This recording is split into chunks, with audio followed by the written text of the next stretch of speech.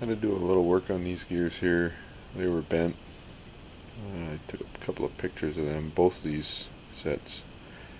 So we got them in there now, and that's just the eccentric nut. But I got this cover fixed up here. The bushing in there is straightened out now, so those are meshing pretty good right now.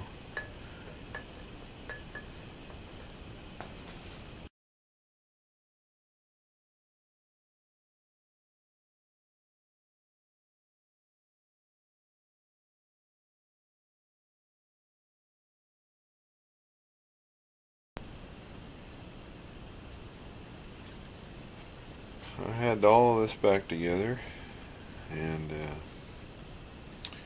couldn't get the pulley on. Once all this is in here, the pulley won't go on, so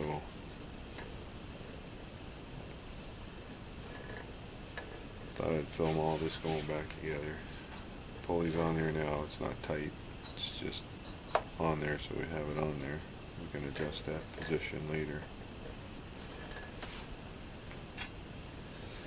So let's try this again. This guy goes on. I'm not sure the orientation of that, where that needs to be, so I'm going to keep it vertical at this point.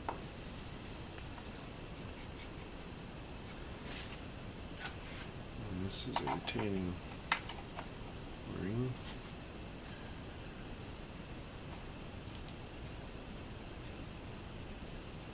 Some flathead. Slotted screws.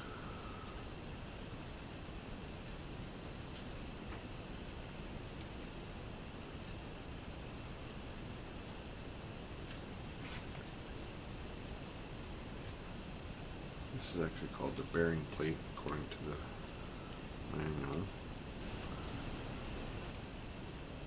These little screws are a little too small for my fingers.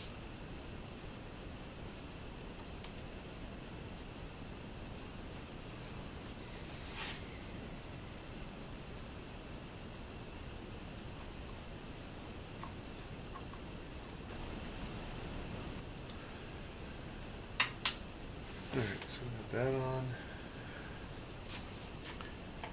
Next we're going to put the gear on.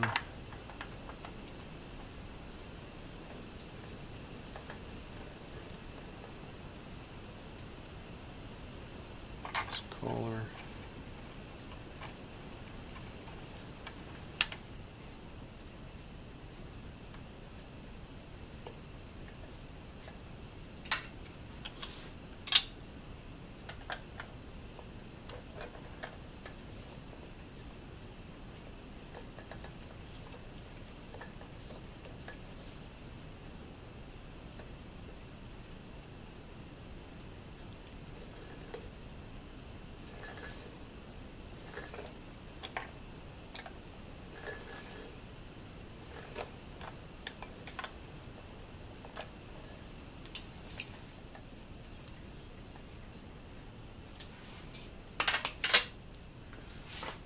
Tighten that guy up.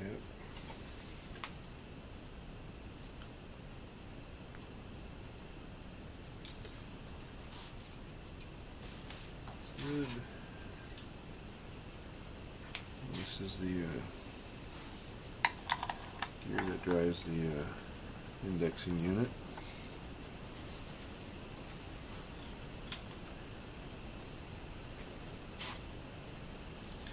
It's got a rod that goes on the back of it.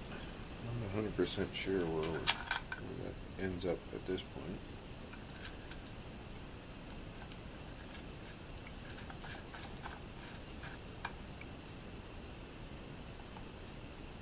I'm just going to keep that loose right now.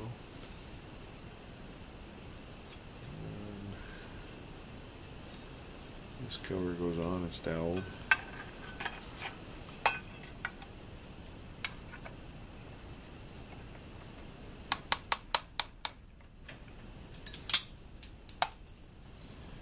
Screw.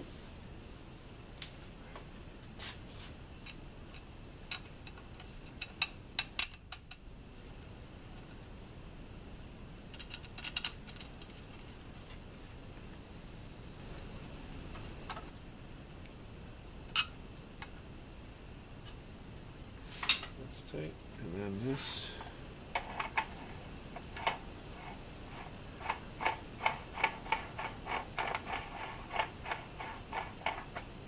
This goes in, and I believe what happens is this allows, when you have this loose, it allows you to adjust the stroke.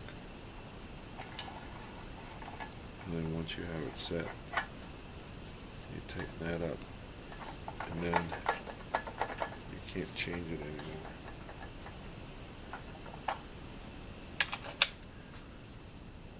That's pretty much how it goes together, pretty simple.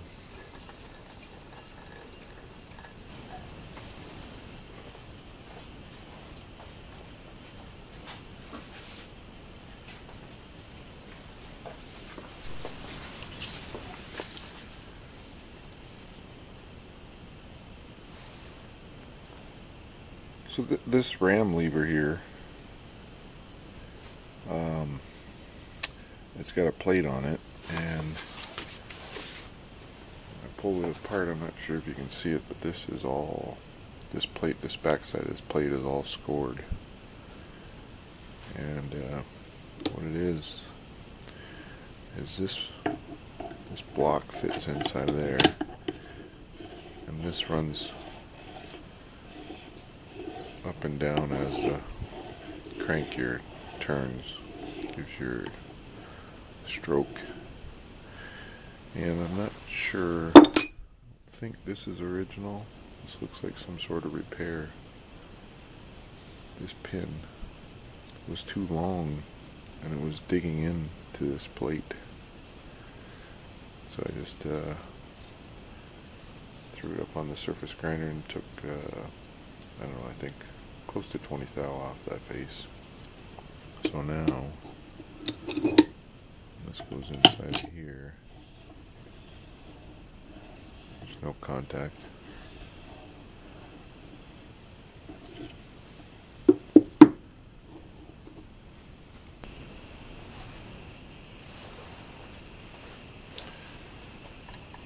So we've got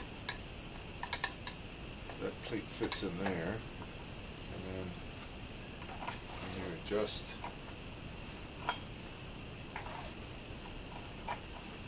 the stroke. I haven't got it attached yet, so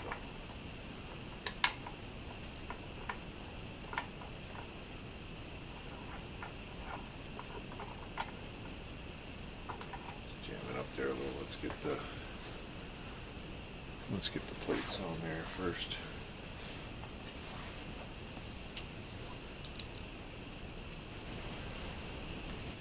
Like I said, it appears that this was a repair of some sort.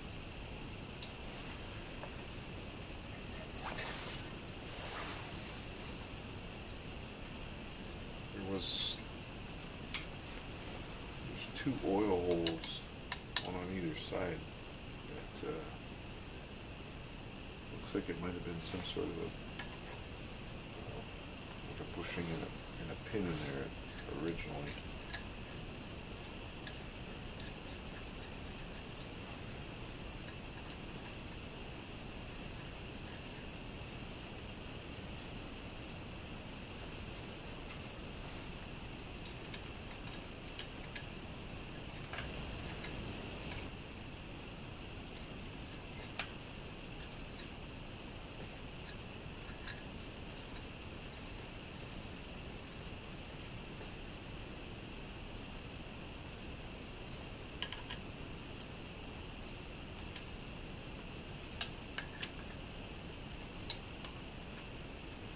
Trying to snug these up right now and then make sure everything moves.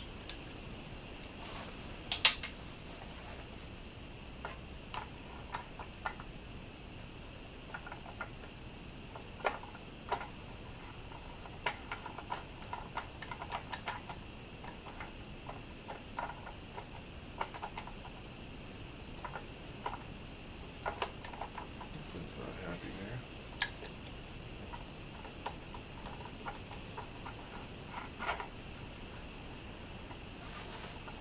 That's what it was.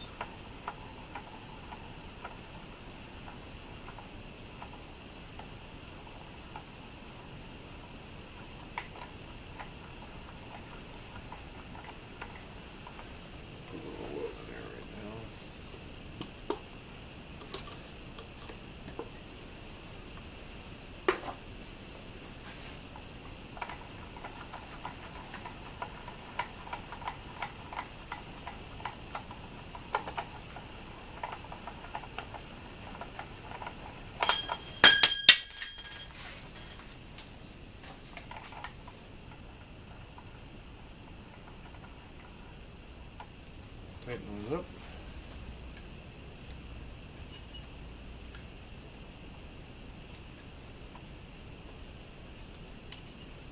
What I think was happening, the locking knob on the where you adjust was tight.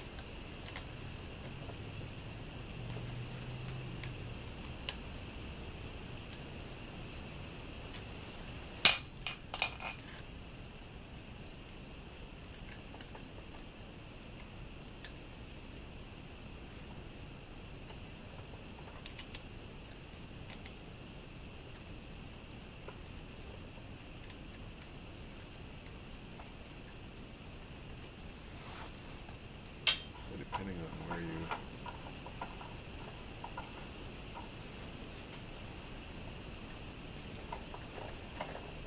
so you can see the pin's not moving, so that's actually would be no stroke whatsoever, and then as you move that pin, the stroke gets further and further.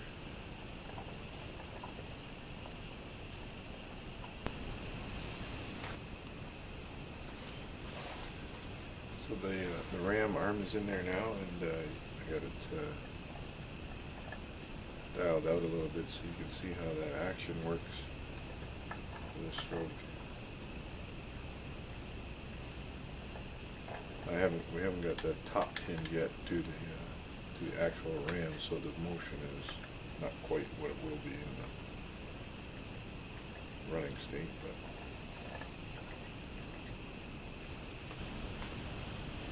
So the ram has a couple of adjustments.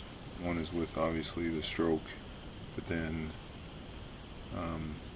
this gear here and this guy here through that shaft adjust the position of the ram,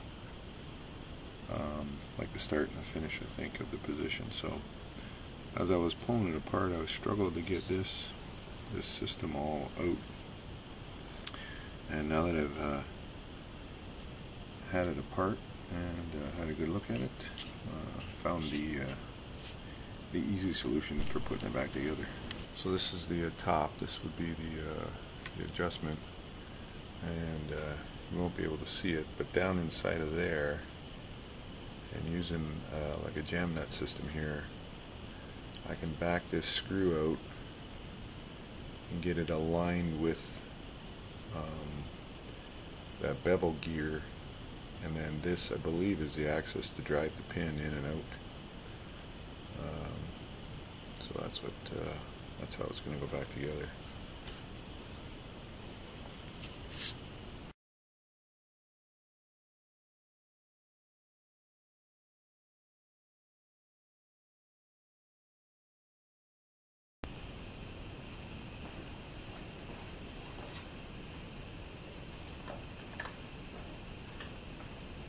The gib adjusted, and on the top butt,